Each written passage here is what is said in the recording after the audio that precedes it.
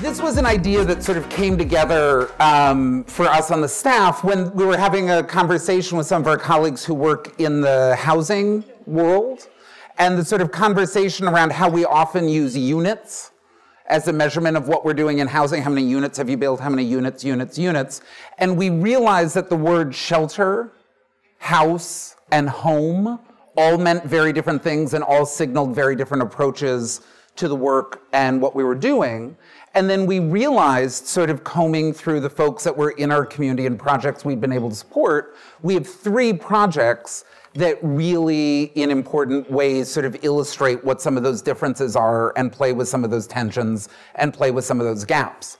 And so we were thrilled that Regina Smith, who is the very important person at the Kresge Foundation, I can never remember your title, Managing Director at the Kresge Foundation for the Arts and Culture Portfolio, has actually been doing a lot of really important work with her colleagues in Kresge in housing, and sort of talking about the importance of housing as a platform and making sure that that is in place and stable and can be built upon.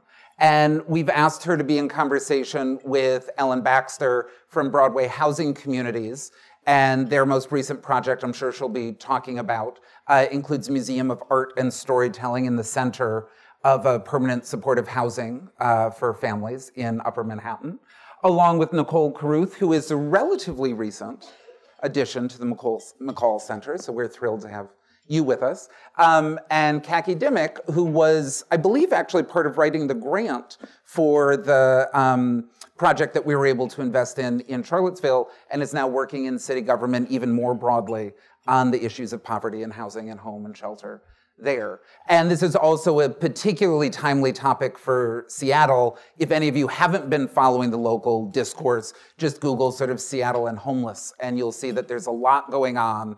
Everything from sort of the right to encampments to Amazon just announcing a permanent homeless shelter as part of the most recent campus it's building. So we thought that this was particularly timely. So that is all the vamping I have. So with that, I would love to turn the stage over to Regina, to Kaki, to Nicole, and to Ellen. So please join me in making them feel welcome.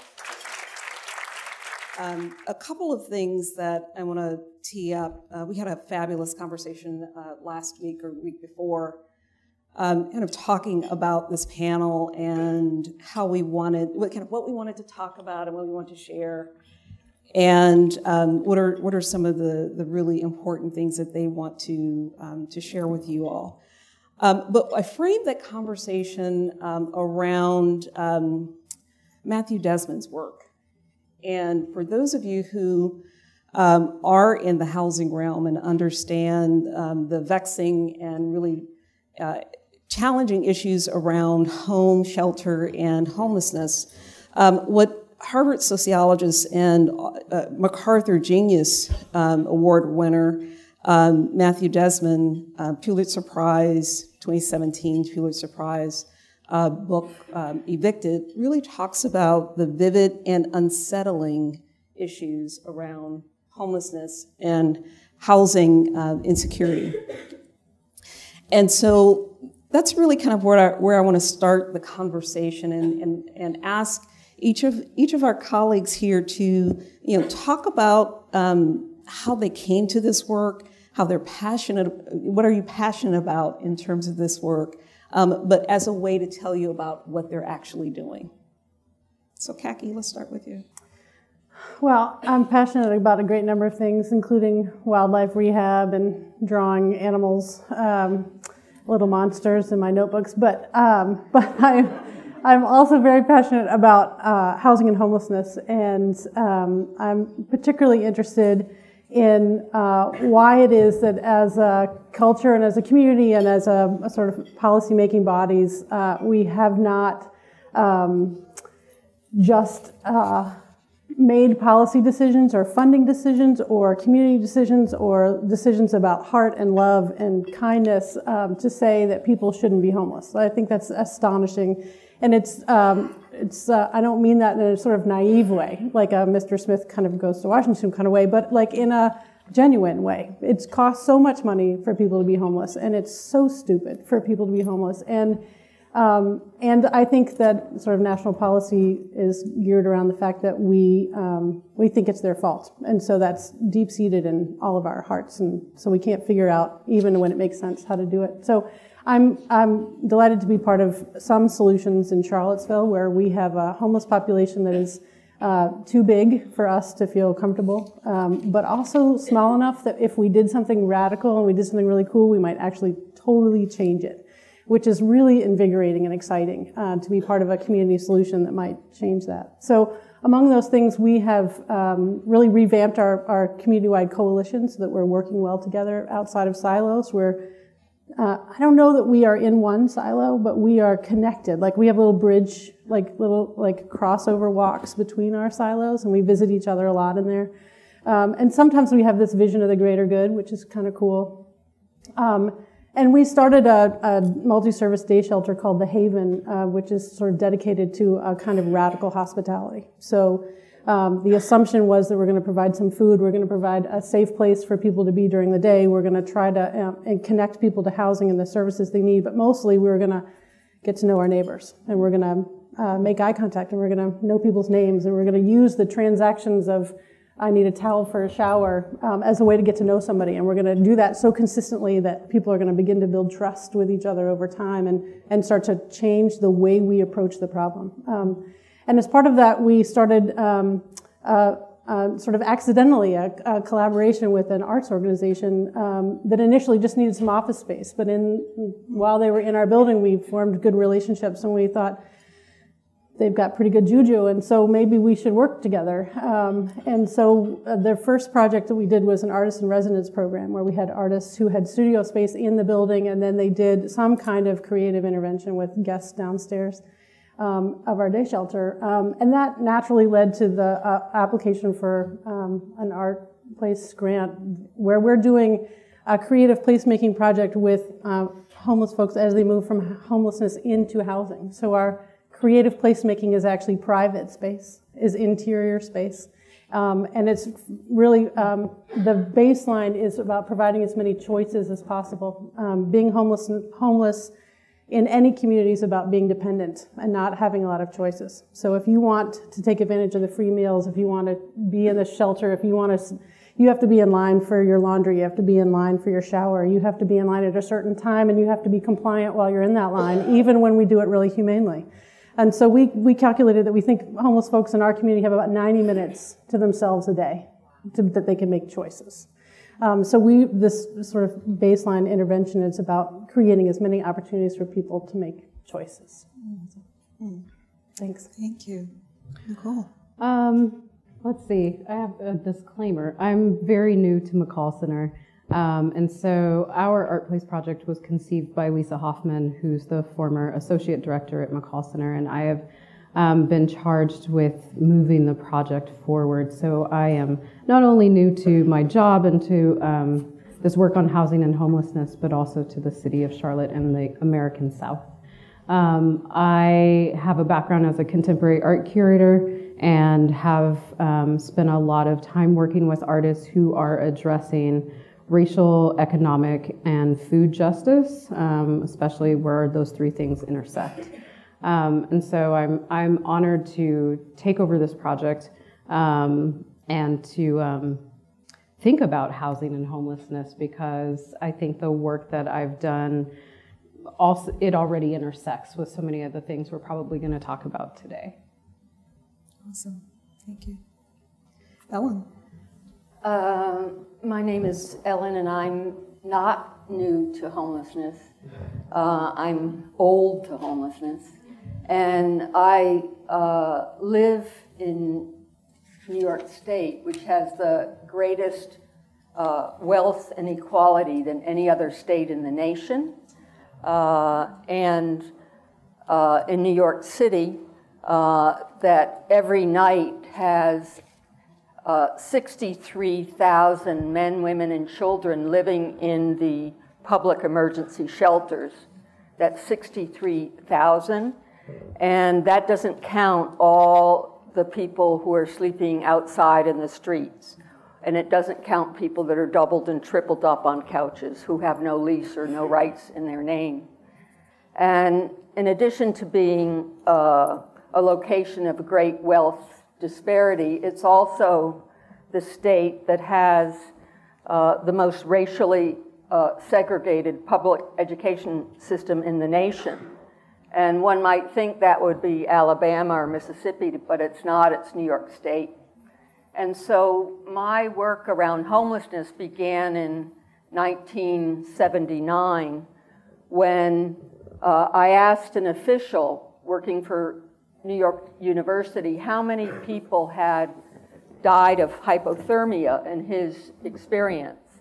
And he told me that during the cold months in New York City, between 35 and 55 people were brought into the New York City morgue who were thought to be homeless. And so we took that interview with that official and the stories that we collected from people living on the streets and in the bus stations and terminals, and we went to New York State Supreme Court because we had found with a public interest lawyer that there was a phrase in the New York State Constitution that says the government shall provide food, shelter, and clothing to the destitute. And that's a phrase that was an amendment to the New York State Constitution during the Great Depression. And to our astonishment, we were young activists at that time. The New York State Supreme Court ruled in favor of homeless people and ordered the city and state of New York to shelter every man, woman, and child who was homeless. So that was a landmark decision. So the reason that there are 63,000 people in shelters every night is not because the city and state of New York are acting benevolently or doing so out of good government policy. It's because they're under court order to do so. And every administration since Mario Cuomo and Mayor Koch has been under that court order spanning all these years. So part of my responsibility is to monitor that legal right and make sure that government doesn't try to take it back, because generally each administration comes up with a new plan to compromise that fundamental right to shelter. But of course, that's not a right to housing. It's simply a right to emergency so you don't freeze to death. And I should say also that the majority of the 63,000 are children, women and children. And you will not be surprised to know that more than 90% are people of color living in the public emergency shelter system. In my experience, it's one of the most visible manifestations of contemporary racism and inequality, certainly in New York City and state, and you can begin to see it across the nation as well. So it's in that backdrop that we began not being satisfied with the conditions that government would create emergency shelters, and they started to look like jails where the door wasn't locked so you could leave, but there were cots lined up, and the conditions were quite inhumane in the shelters that were created during the 80s and still are now. And so we resolved to shift gears and advance an agenda that would provide housing, permanent housing with people having a lease in their own name and certain rights as tenants to housing. So we launched this notion of supportive housing back in the early 1980s and learned where the government could be found, where the government had some money. So we learned at the local level, state level, and federal level where you could find money to create housing. And supportive housing really boils down to a permanent place to live and some extra help. So the project, we developed 7 buildings over these decades, heading into the 4th decade, I guess. And we've learned a lot of lessons over those years. And one of them is about the importance of working steadily in a community. All 7 of our projects are located in West Harlem and Washington Heights. And having that base in a community for 40 years gives you a certain strength, because one knows where the corruption is, one knows where the leadership is, one knows where the artists are. And so that tenure of work in one neighborhood, it's what's allowed us to create the Sugar Hill development, that's our 7th, and that represents the evolution of our practice over time. And we've created 124 extra affordable apartments, including 20% set aside for homeless families and individuals. And Ellen, you do have slides of Sugar Hill project, don't you? There is one here that's a household signing a lease, moving into the Sugar Hill development, and that just opened in 2015. And in addition to the housing there, we have a preschool that serves children from 0 to 5, that's serving the wider community, because in our neighborhood, 70% of the children are born into poverty. And so we decided we would dedicate the majority of the square footage of our of the Sugar Hill development to children, and trying to change the trajectory of their future by creating the stability of a permanent home, high quality early education, and the Sugar Hill Children's Museum of Art and Storytelling. Now, we were really fortunate because we didn't know anything about contemporary architecture. We asked friends in the architecture field to guide us in how to select an architect. And we had gotten a little cocky by then and said, well, why don't we issue an RFP? Because everybody is asking us to respond to an RFP. So we issued an RFP to architects, and they, in the city of New York, and we received 26 proposals that helped to educate us about what our options were.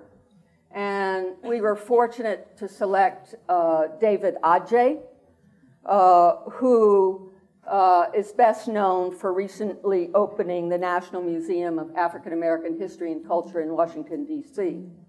And the Sugar Hill project is his largest project in New York City. So I'm gonna pause you there, because okay. I want to, because we got to leave something. We got an hour. We to spill it all out at one time. Now, hold on. My question actually piggybacks off of something that Ellen just raised up. Is that, so what does this have to do with arts and culture? So we've been talking about really kind of the dire situation that we find ourselves in, and many individuals find themselves in our country, of being without shelter and homeless. And then there are others that struggle to find affordable housing. So what's the role of arts and culture in this? So it's architecture, being able to commission someone like, and work with someone like David Adjaye, but also building in a museum as part of the infrastructure. But Nicole and Kaki, I'm curious, so how are you all, there's artists in residence, but arts and culture? How exactly have you integrated arts and culture into the conversation around homelessness and housing? If we could go back to my first slide, because I should have given some context. The church. Yeah, because it really starts with our building, speaking of architecture. So McColl Center is an artist residency and contemporary art space that is in the former Associate Reformed Presbyterian Church in Uptown Charlotte, North Carolina. That building was constructed in 1926, and at that time was not only a place of community refuge, it was a symbol of Charlotte's growing prosperity during the development boom of that era. The congregation was active until about the 1950s when it started to dwindle due to post-war movement to the suburbs. The church was sold, it stood empty for many years, and it became a place where people who were experiencing homelessness sought shelter. A woman went into the building in 1984 and started a small fire to keep warm. The whole building caught fire, which is the image you see, and all that was left was a burned out shell. And that shell was acquired by Bank of America in 1995 because their CEO wanted to establish an urban artist colony, as we used to call artist residencies, a place where artists could live and create and share their creative processes with the public.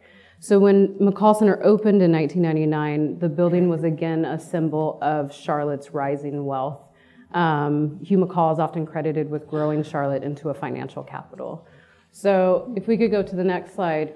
Today, McColl Center sits at the intersection of extreme wealth and extreme poverty. So where you have the city's emergency shelters and homeless service providers concentrated north of the center, you have Bank of America and Wells Fargo headquarters, sports arenas and museums, and an increasing number of luxury apartment buildings located south of us and coming closer to McColl Center. On the one hand, Charlotte is celebrated as a progressive and liberal southern city. On the other hand, it ranked last in a recent study of economic mobility in 50 of the nation's largest cities. So if you were born into poverty in Charlotte, you were more likely to stay in poverty. Charlotte also ranks extra low nationally in terms of access to affordable housing.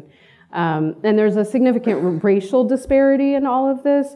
Black people are 34% of Charlotte's population, but make up 80% of people who are experiencing homelessness. So to your question about the arts and culture is part of what we do. And with this ArtPlace grant, we're really turning our focus inward and reflecting on our place in the North Tryon area and our potential role in this place regarding housing and homelessness. I'm personally interested in this principle of neighborliness and how artists can influence people to be better neighbors, meaning to act on behalf of each other and on behalf of an entire neighborhood to improve living conditions for everyone, regardless of differences in race or class. I'm also interested in what McColl Center and other art organizations can learn from artists as we're trying to develop strategies to foster stronger neighborhood relationships. And so what has that looked like? So our project is laid out in 3 phases, and the first phase is called Building Our Neighboring Skills. My first instinct when I got to McColl Center was to ask questions about the neighborhood and how we identify a neighbor. I was struck by how our community partner Urban Ministry refers to their clients not as homeless, but as neighbors, which begs the question, who is my neighbor? And so every person on staff has been asked to take a weekly walk within a quarter mile radius of the center and talk to someone they don't know, to remain open, to remain curious, and to take a photograph that represents their experience. I should say that we've adopted an artist process, an artist who I'm working with in the fall. This is part of her way of coming to know a city. And so they're supposed to take their photograph, put it in a Google Doc, and write a short summary of their experience. And so we've been doing this for about the past 5 weeks. And so far we're learning a lot about the assumptions we've made about our neighborhood and the muscles that we need to build to be an organization that's continually learning and is an active part of its community. Great, thank you.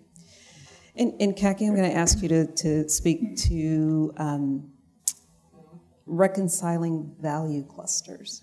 What does it mean inside? And how did you kind of wrestle with the concept of integrating arts and culture into the city and the organization? Well, we started with the premise that radical change happens through individual connections. And so we can make policy and systematic and neighborhood and community changes all we want, but the way we actually incorporate and integrate awareness or understanding is through personal connection. And so we needed to create an opportunity, and so the transaction was one of those ways that we do that. But but also that's the artists in residence who would come to the day shelter would just start making some work in the corner of the dining room. And people, through natural curiosity, our guests would come over and say, "What are you doing? And can I do it too? Or can I sit with you? Or can I?" There was no lesson. There was no start to finish. There was just parallel engagement. And through that conversation or through that activity, conversation started, right? And some sharing across difference or a different experience. And so I will say, I mentioned that because we felt like we were already doing something that was pretty good. And so we were pretty sure we started in the right place already. And I don't mean that we were cocky or arrogant or self-congratulatory the whole time, but like a lot of the time, we were pretty sure that we were doing this better than most everybody else in our community. And so, and that feels good, right? So, I mean, I'm not saying that it was just all terrible, but we felt pretty good about what we were doing. And so when we started imagining this housing to home project, we thought we were already starting with some pretty serious self-reflected good values that we were pretty sure would ground this work and that we wouldn't be surprised by too much other than those personal relationships. And really we were setting up an opportunity for the artists that we were engaging and the other service providers and our homeless guests and participants to be surprised by their interactions. But we didn't expect to be surprised. And I mention that because there were times in which we had to really to think. And so one of those times is, for example, when we were pretty sure that I think we wrote it into the ArtPlace grant that we were going to use some of the stipend money that we were using with our guests and our program participants to go to the groovy upscale thrift store to buy stuff for people's new places. And we felt good about that because it's reuse. We felt good about that because it's local. So we were sitting really nice and comfortable on our values. And what we heard really quickly from our homeless guests was that they always get the leftover shit. They always get the secondhand stuff. And so they wanted new stuff from Walmart. That's where people shop, right? So they wanted, and so that hurt us to go to Walmart. I'm just telling you, it hurt us a lot. But we, Ellie and Maureen, who are in the front here, who are responsible for housing to home implementation, spend a lot of time at Walmart. And that's a constant reconciliation of values around the Walmart. So that's one place. And the other was when our guests immediately, when they were like, "What? I have money I can spend on my place. I want a TV." Right? And so that hurt us because we were like, "TV, we can't, no. No." But our guests are isolated, they're lonely, they're disconnected from popular culture, and frankly, we're all watching Transparent, we're all watching Game of Thrones, and we use that as freaking currency in our social lives, right? And so why would we deny our guests that? So we had to wrestle with that. And then there's the day-to-day sort of design value judgment that comes up, like when you take a guest to Target and they buy every single thing in zebra print they can buy. And so you don't think that you're judgy about that, but you're judgy about it. So you gotta live with it, and you gotta reconcile that all the time. And so that's the point, right? The point is that we find a way to connect, we find a way to engage, we find a way to listen deeply, even though we're uncomfortable. And because, frankly, our guests are uncomfortable with us in this intervention space the whole time. And so it's good and right that we should find ourselves also uncomfortable and still persisting in that conversation and that relationship. Yeah. Awesome. Thank you. So Ellen, talk a little bit about working through disorder and bridging silos at the level of practice. So we decided to manage all our properties ourselves rather than farm it out to somebody who does property management, because we were interested in the quality of the service that was extended to tenants. So the structure that we've set up is that tenants who live in our buildings, formerly homeless tenants and the Sugar Hill tenants, provide 24 hours, 7-day-a-week coverage of the buildings.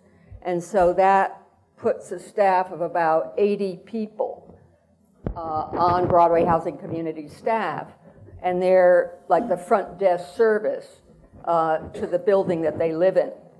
And it creates a very participatory management system. It's a challenge to administer, but it does ensure a quality of service that neighbors treat other tenants that live in their building as neighbors. And the tenants on the front desk are responsible for keeping track of repairs that tenants request, for mothers that want specific instructions about which teenagers can enter their apartment when they're at work and which cannot. The tenants can leave very specific instructions in terms of call me at my job when my son gets home. I want to make sure that he gets home. So the tenant concierge service is a very sensitive dimension of our practice that we've carried into all 7 buildings over time.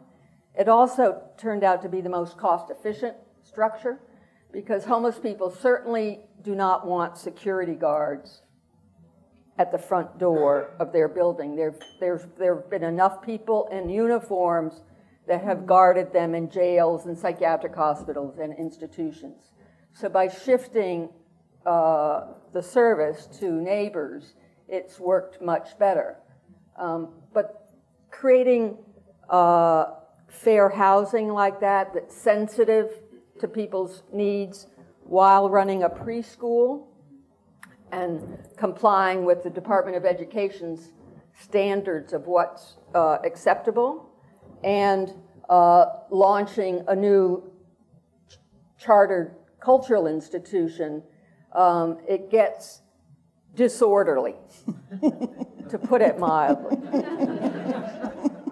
And so it's trying to have standards of practice across the housing, art, and educational work that is cohesive. And we're still working on it. It's only been, we're just coming up onto the 2nd year that our museum's been open.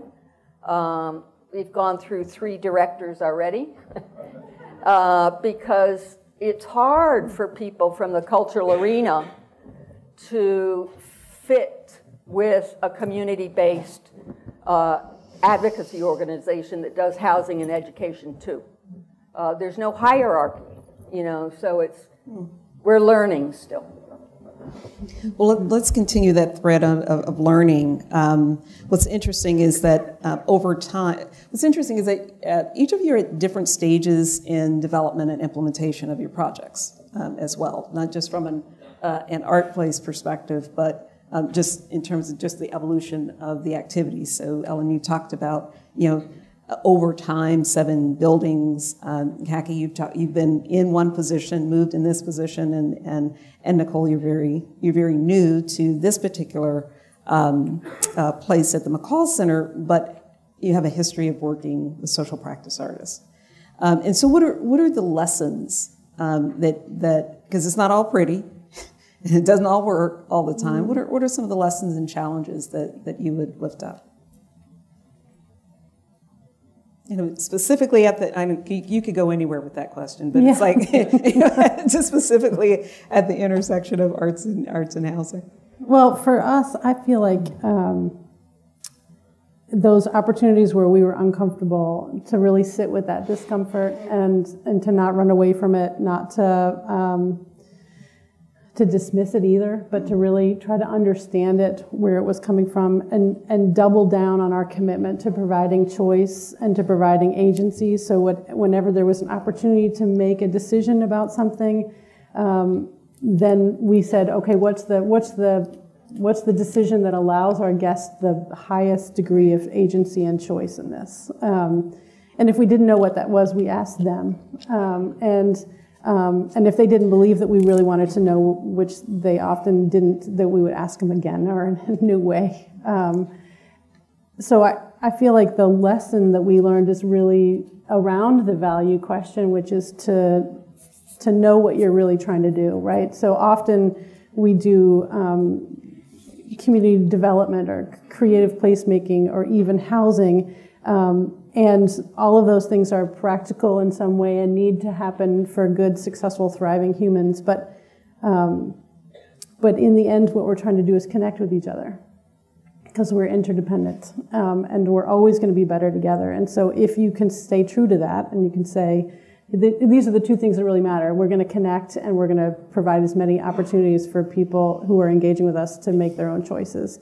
Then the lessons were always around when we screwed up and we went the other way, right? When we made a different choice, or we forgot that. And so it's it sounds a little trite when I'm saying it right now, but it feels really weighty and important to me that we would do that. So that's the biggest lesson, was to take the time to remember what the value was that we're providing. Or that we're living in. We're not providing a value, we're living in a value. Yeah, interesting. Nicole? To piggyback off of that, yeah, I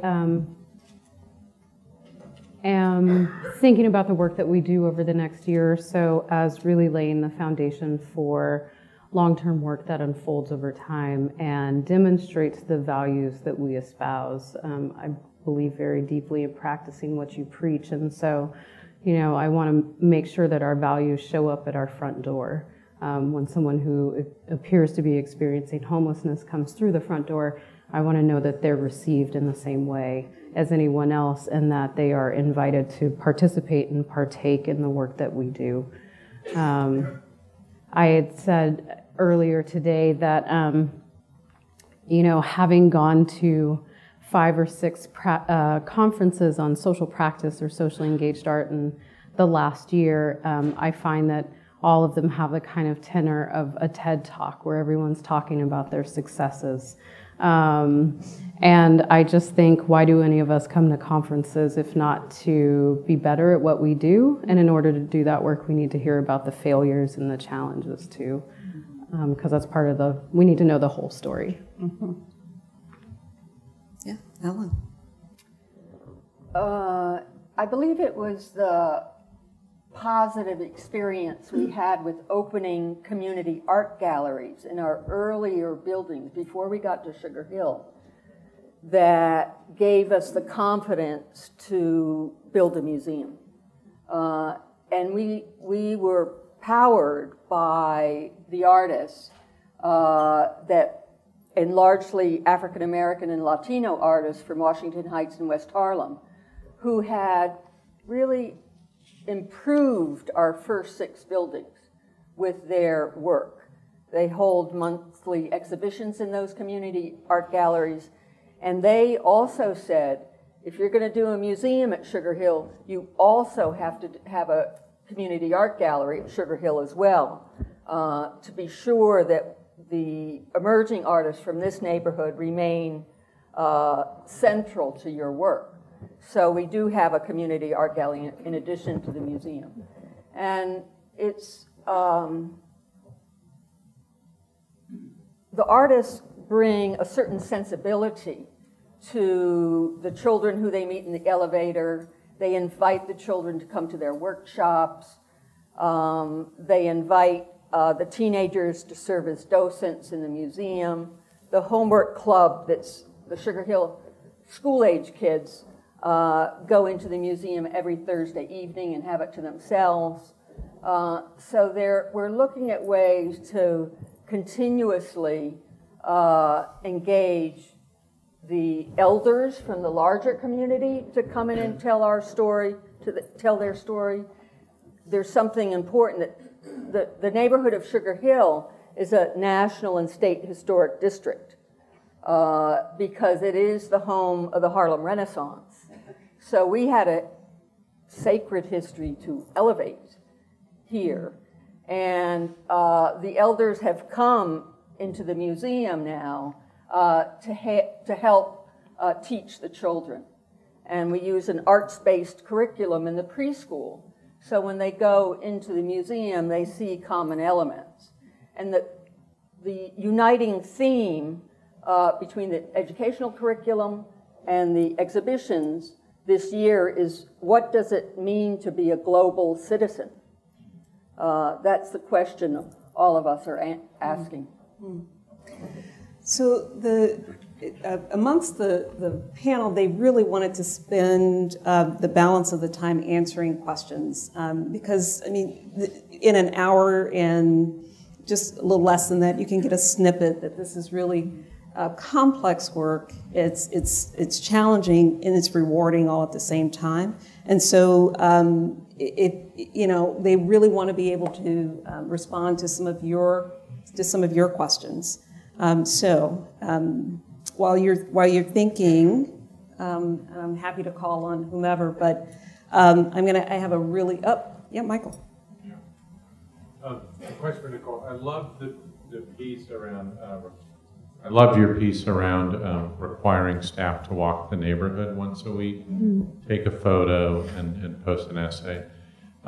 You touched on that. You worked with an artist on that. If you could talk about that a little bit more, and is that something you think other organizations can do? And if so, what are the lessons learned? How would you suggest we implement an idea like that? I'm not working with an artist on it, but I am working with an artist who has an exhibition at McColl Center this fall, and that is part of her process. She creates these immersive painting installations, and it starts with walking outdoors and capturing colors in the landscape. And so she's creating a kind of abstract, layered interpretation of a city. And then there's another element to it where she's a pastry chef too. So she brings people together to have a kind of meditative experience about the relationships to each other is through color and flavor. So I said earlier, I was interested in how and what McColl Center can learn from artists, and I think that's an example of adopting an artist strategy as the strategy for the organization in order for us to engage with our neighborhood and understand our neighborhood in a deeper way. Mm-hmm. Greg, sure. It's a question for Ellen, and you said that you had community gallery space in each of your 7 buildings. Thanks. With community gallery space in each of your 7 buildings, that seems like it's been going on for a while. I'm just wondering what the kernel of that was, or what the beginnings of that was in your organization's kind of strategy engagement. It began in 1990 when we started to veer off from the conventional supportive housing structure, which is to serve homeless single adults, and we began to integrate our housing with children and families because the census in the homeless system was climbing. And as we did that, we realized that for the sake of the children and the teenagers there, we needed to have programs that would welcome their friends to come in so that they wouldn't be living in a building where everybody knew that they were formerly homeless. So we had to create activity, and artists were the most welcoming in our community. And so in the day after school, the art gallery became the after school space. And then we take all the folding chairs and out, and in the evenings and weekends it becomes the community art gallery. And it was a community organizer who was familiar with, connected to many of the artists that initiated that first gallery. Maybe one more question, sure. Yeah, sure. So this is the question that we deal with in our organization. So we work on this in our organization, and I'm wondering from all of you, if you have a perspective on this, how we could better support artists who are often very low income and have little in terms of a paper trail of employment, who often aren't even eligible for affordable housing when it becomes available. What can we be doing more to help artists actually avoid homelessness or come out of homelessness in advance?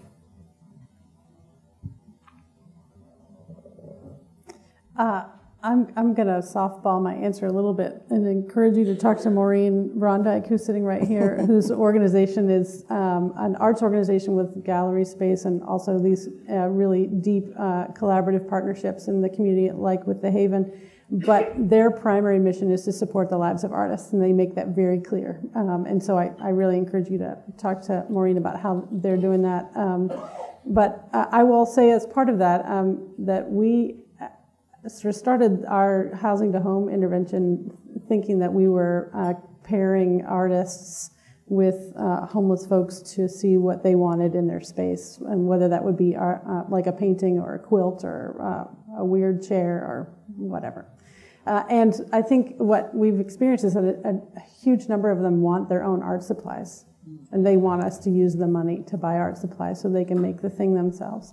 And so I think this is sort of what you're sort of bringing up, is pointing to this idea that somehow artists are distinct from homeless folks, who are distinct from service providers, who are distinct from the rest of us, and which is not true. Those are also silos. We're all experiencing this community together. And so assuming that somebody's in one box and not the other box is problematic in our assumption. So, I mean, we're super flexible. Also, I would just say the Haven pays people all kinds of ways, and not most of them not known to the IRS, which is a kind of flexibility our government funders don't love. But we use our private dollars for that.